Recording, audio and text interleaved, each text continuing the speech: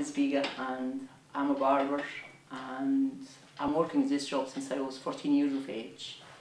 And before I worked this job, I used to have a dream, to be a barber. When I was trying to see what the barber do and the difference that he made for his people before they sit in the chair and after they leave, and So I always have a dream to do kind of the same thing and see the smiling people face, and I feel that I'm making difference for someone's day.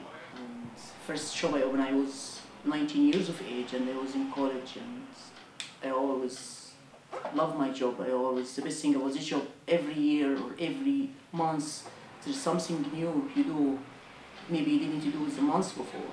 Seeing the best around it.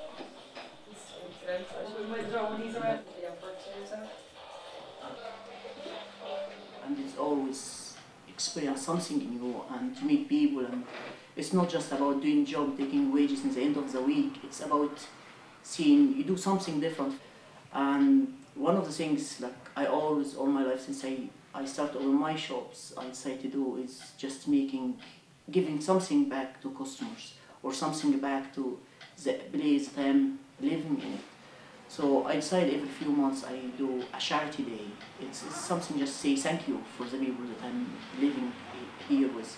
Like in Enniscorthy, like such nice people around, and you always feel that this is home for you. I'm here nearly 12 years in Ireland, and I never felt that.